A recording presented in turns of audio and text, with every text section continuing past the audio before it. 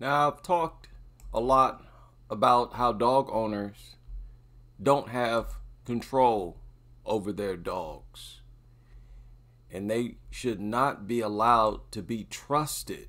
We shouldn't trust these people with our safety. And I want to show you another example of what I'm talking about. This lady was attacked, unprovoked as always, by two XL bullies. Right now, she up here having a conversation with the owners. See, lady, what did the lady do? What did she do? And look at the nutter owner. Look at how worthless she is.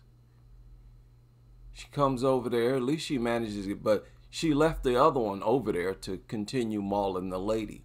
These people can't save you. Don't listen to them talking. And look at how slow she moving. How slow she moving, and the dog is just still attacking her. For no reason. It just felt like, oh, it's time to attack somebody. This is why you can't be friends with these people. Do y'all want this to happen to you? This is why I say you can't be friends with owners of beasts. You're being unfriendly owning a beast like that. You're being unfriendly and antisocial yourself.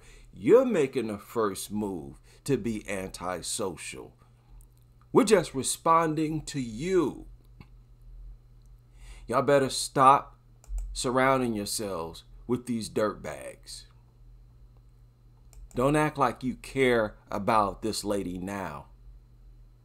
Don't try to act like a civilized human being now, or you're calling the ambulance for her. But you wasn't concerned enough for her safety to not own these mutant beasts. Anytime they try to show good-heartedness, it's all a fake.